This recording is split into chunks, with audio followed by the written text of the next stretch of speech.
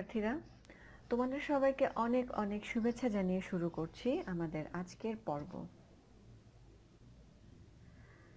গত পর্বে আমরা আমাদের বৌদ্ধ ধর্ম ও নৈতিক শিক্ষা বইয়ের 10ম অধ্যায়ের চরিতমালা অধ্যায়টি পড়েছিলাম এবং এই অধ্যায়ের পাঠ 1 এবং 2 সম্পর্কে আলোচনা করেছিলাম।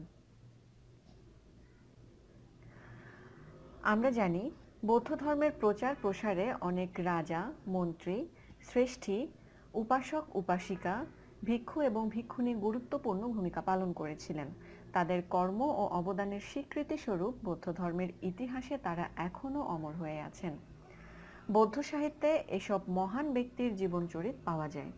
তাদের জীবন থেকে আমরা নৈতিক ও মানবিক জীবন গঠনের শিক্ষা পাই। এ অধ্যায়ে আমাদের পাঠে রয়েছে সারিপুত্র ও মোদগলায়ন, বিশাখা, রাজা প্রসেনজিৎ, পূর্ণিকা থেরি এবং ভিক্ষু শিলভদ্র। আমাদের গত পর্বে আমরা সারিপুত্র ও মোদগলায়ন এবং বিশাখার জীবনচরিত সম্পর্কে জেনেছিলাম।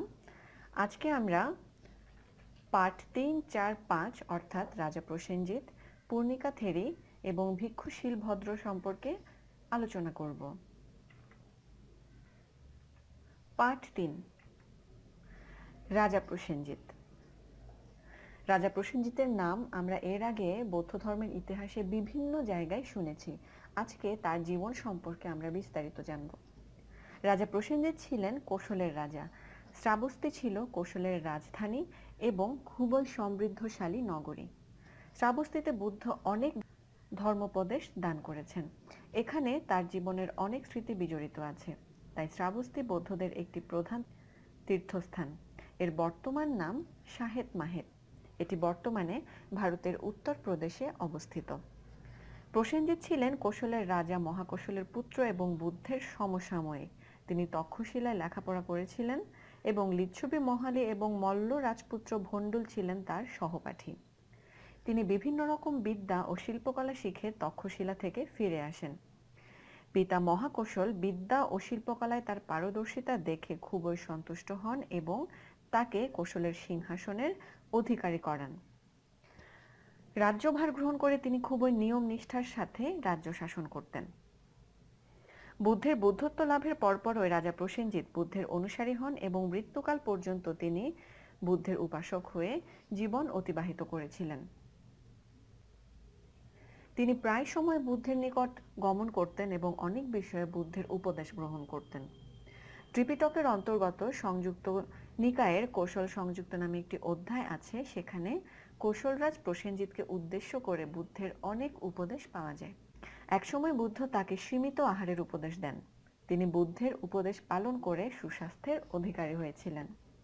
মল্লিকা দেবী ছিলেন কৌশলরাজ প্রসেনজিতের স্ত্রী।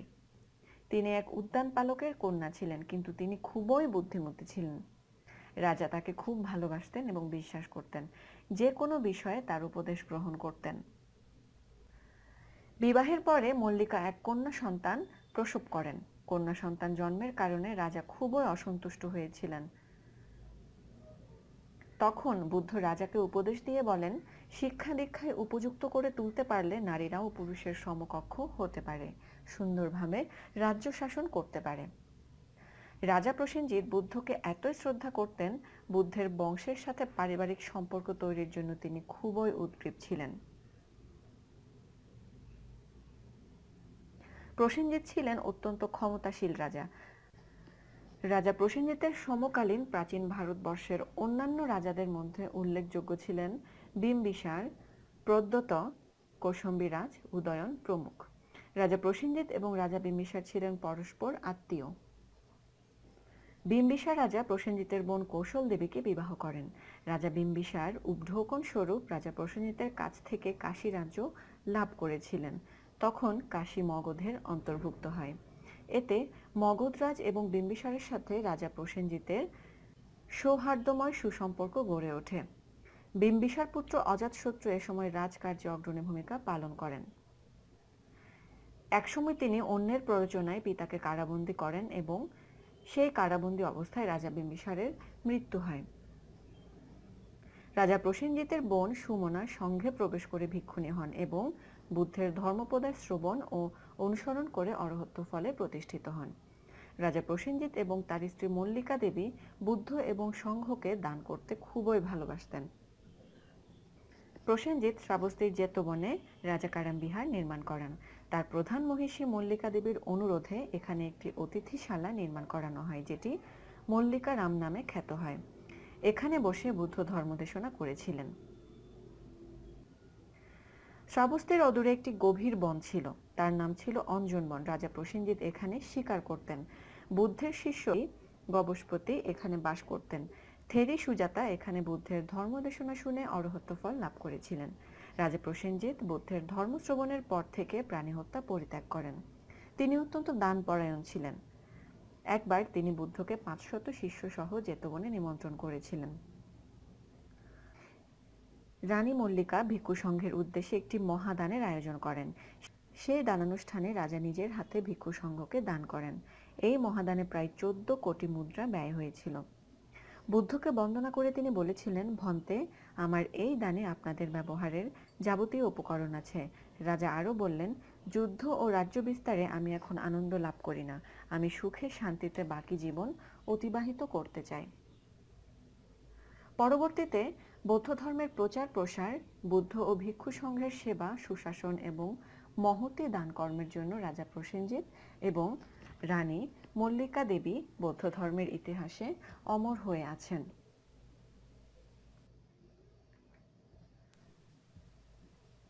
পাঠ 4, পূর্ণিকা থেরি। পূর্ণিকা থেরি জন্মজন্মান্তরের পুণ্য সঞ্চয় পূর্বক বিপস্সী বুদ্ধের সময় এক সম্ভ্রান্ত বংশে জন্মগ্রহণ করেন। বয়ঃপ্রাপ্ত হলে পুনর্জন্মের সম্ভাবনা তাকে উদ্বিগ্ন করে তোলে। তিনি ভিক্ষুণীদের নিকট গিয়ে ধর্মশ্রবণ করে সংঘে প্রবেশ করেন। তিনি সম্যক রূপে শীল পালন পূর্বক ভিক্ষুণী জীবন পালন করতে থাকেন। তিনি একাগ্রতা সহকারে ত্রিপিটক অধ্যয়ন পূর্বক তাতে ব্যুৎপত্তি লাভ করেন। কিন্তু অভিমানজনিত কর্মফলে তিনি গৌতম বুদ্ধের সময়ে শ্রাবস্তীতে অনাথ পিণ্ডিকের গৃহের কৃতদাসের কন্যারূপে জন্মগ্রহণ করেন। তখন তার নাম রাখা হয় পূর্ণিকা। বলা হয়ে থাকে, তার জন্মের পর সেই গৃহের সন্তান সংখ্যা 100 পূর্ণ হওয়ায় তার নাম রাখা হয় পূর্ণা বা পূর্ণিকা। বুদ্ধের সিংহনাথ নামে খ্যাত উপদেশ শ্রবণ করে তিনি শ্রোতাপত্তি ফল লাভ করেছিলেন। এরপর তিনি উদকশুদ্ধি এক ব্রাহ্মণকে যুক্তি দ্বারা সমতে আনতে সমর্থ হন। এতে প্রভু তাকে দাসত্ব থেকে মুক্তি দেন। মুক্তি পেয়ে তিনি সংঘে প্রবেশ করে অরহত ফল লাভ করেছিলেন।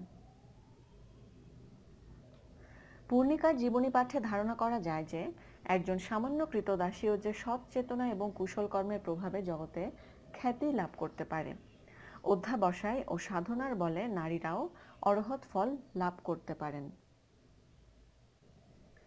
যেভাবে তিনি তার প্রভুকে উদকশুদ্ধি ব্রাহ্মণকে সমতে আনতে সমর্থ হয়েছিলেন।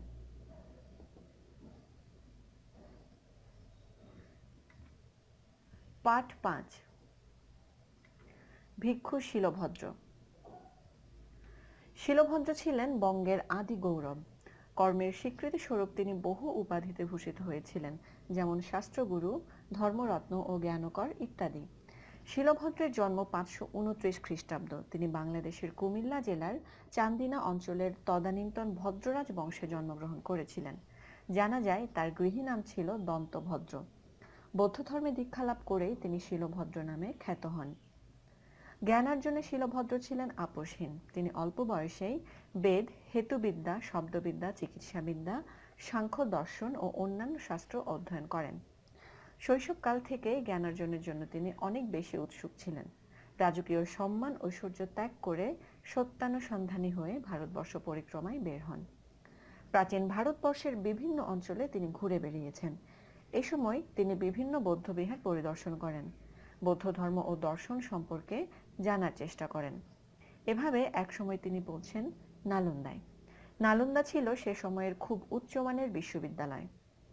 বৌদ্ধ বিহারকে কেন্দ্র করেই এই বিশ্ববিদ্যালয় গড়ে উঠেছিল। বৌদ্ধ বিহার কেন্দ্রিক বিশ্ববিদ্যালয় হলেও জাতি ধর্ম নির্বিশেষে সকলের প্রবেশাধিকার ছিল সেখানে। শিলভদ্রের সময় নালন্দায় 10,000 শিক্ষার্থী ছিল এবং 1,500 শিক্ষক ছিলেন। তখন নালন্দা মহাবিহারের অধ্যক্ষ ছিলেন আচার্য ধর্মপাল এবং তার কাছে শিলভদ্র বৌদ্ধ ধর্মে দীক্ষা গ্রহণ করেন। এখানে বৌদ্ধ ধর্মীয় রীতিতে তিনি উপসম্পদা গ্রহণ করে বৌদ্ধ ভিক্ষু হন। এরপর গভীর সাধনা ও অধ্যাবসায়ের মাধ্যমে তিনি বৌদ্ধ ধর্মের সারমর্ম অধিগত করেন এবং শাস্ত্রের দুরূহ তত্ত্বের সরল ব্যাখ্যা প্রদানে পারদর্শিতা অর্জন করেন। শিলভদ্র এক খ্যাতিমান ব্রাহ্মণ পণ্ডিতকে তর্কযুদ্ধে পরাজিত করে খুব প্রশংসা অর্জন করেছিলেন। তখন ভারতবর্ষে এরূপ তর্কযুদ্ধের প্রচলন ছিল। রাজা মহারাজারাও নানাভাবে এর সাথে সম্পৃক্ত হতেন। শিলভদ্র নালন্দায় অবস্থানকালে এরূপ এক ঘটনা ঘটে। দক্ষিণ ভারতের এক পণ্ডিত মগধ রাজ্যে উপস্থিত হয়ে তার সমকক্ষ তাত্ত্বিক পণ্ডিত নেই বলে দাবি করতে থাকেন এবং নিজের মাহাত্ম্য প্রচার করতে থাকেন। তিনি ধর্ম বিষয়ক তর্কযুদ্ধে মগধের পণ্ডিতদের আহ্বান করেন। এ কথা শুনে মগধরাজ আচার্য ধর্মপালের কাছে দূত পাঠিয়ে জানতে চাইলেন তিনি এই তর্কযুদ্ধে অংশগ্রহণ করতে রাজি আছেন কিনা। আচার্য ধর্মপাল তার সম্মতি জানিয়ে সাথে সাথে মগধে যেতে প্রস্তুতি নেন। তার শিষ্য শিলভদ্র তখন নালন্দাতেই ছিলেন। তিনি আচার্যকে বিনীত অনুরোধ করে বলেন, এই তর্কযুদ্ধে আমাকে যাবার অনুমতি দিন। শিলভদ্রের বয়স তখন মাত্র ৩০ বছর। আচার্য ধর্মপাল অত্যন্ত প্রীত হলেন। শিলভদ্রের তত্ত্ব বিশ্লেষণ ও ব্যাখ্যা সম্পর্কে তার আস্থা ছিল, তাই তিনি শিলভদ্রকে অনুমতি দিলেন। এই ধর্মসভায় প্রজ্ঞাপ্রসূত সূক্ষ্ম যুক্তিতর্কের মাধ্যমে শিলভদ্র তাত্ত্বিক পণ্ডিতকে পরাজিত করেন। শিলভদ্রের পাণ্ডিত্যের ব্যাপ্তি ছড়িয়ে পড়ে চতুর্দিকে। মগধরাজ সন্তুষ্ট হয়ে শ্রদ্ধার্ঘ্য স্বরূপ একটি নগরের রাজস্ব স্থায়ী বৃত্তিরূপে তাকে প্রদান করেন। কিন্তু শিলভদ্র এটি গ্রহণে অস্বীকৃতি জানান। তিনি বলেন, বৌদ্ধ ভিক্ষুর পরিধেয় ত্রিচি বড়ই যথেষ্ট। পরে রাজার বিশেষ অনুরোধে তিনি সেই নগর গ্রহণ করে সেখানে একটি সংঘারাম প্রতিষ্ঠা করেন। এই বিহারের নামকরণ করা হয় শিলভদ্র সংঘারাম বিহার। সংঘারামের সকল ভিক্ষু শ্রমণ মহাস্থবির শিলভদ্রের প্রতি বিনীত শ্রদ্ধায় তাকে স্বধর্ম ভাণ্ডার বলে সম্ভাষণ করতেন। তিনি ছিলেন সর্বশ্রেষ্ঠ বৌদ্ধ আচার্য। সর্ববিদ্যায় পারদর্শী ও পণ্ডিত হিসেবে তার সুখ্যাতি ছিল এবং শিলভদ্রই প্রথম বাঙালি যিনি নালন্দা মহাবিহারে এই খ্যাতি অর্জনে সমর্থ হয়েছিলেন। সে গৌরবে আজও বাঙালিরা গর্ববোধ করে। শিক্ষা সমাপ্তির পর তিনি নালন্দার মহাবিহারে অধ্যাপনায় যোগদান করেন। আচার্য ধর্মপালের নির্বাণ লাভের পর সর্বসম্মতিক্রমে তাকে নালন্দার আচার্য পদে অধিষ্ঠিত করা হয়। ৬৫৪ খ্রিস্টাব্দে তিনি ১২৫ বছর বয়সে মহাপ্রয়াণ লাভ করেন। প্রিয় শিক্ষার্থীরা, আশা করি আজকের পাঠগুলো সম্পর্কে তোমরা একটি পরিষ্কার ধারণা পেয়েছো।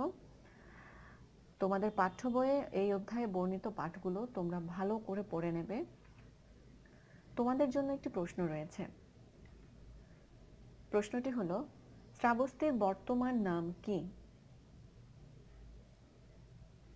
নিশ্চয়ই উত্তরটি জানা আছে। এর উত্তর হলো শাহেদ মাহেদ। তোমাদের জন্য একটি বাড়ির কাজ রয়েছে। উক্ত অধ্যায়ের সকল পাঠ মন দিয়ে ভালো করে পড়বে এবং পড়া শেষ করে এই অধ্যায় থেকে ২০টি জ্ঞানমূলক প্রশ্নোত্তর তৈরি করবে। পড়ার সময় যদি কোনো সমস্যায় পড়ো তাহলে তোমরা সরাসরি আমার সাথে যোগাযোগ করতে পারো অথবা আমাদের গুগল ক্লাসরুমে কমেন্ট হিসেবে জানাতে পারো। আমি তোমাদেরকে সাহায্য করার চেষ্টা করব। আজ এই পর্যন্তই। পরবর্তী ক্লাসে আবার দেখা হবে। ততদিন ভালো থেকো, পড়াশোনার সাথে থেকো।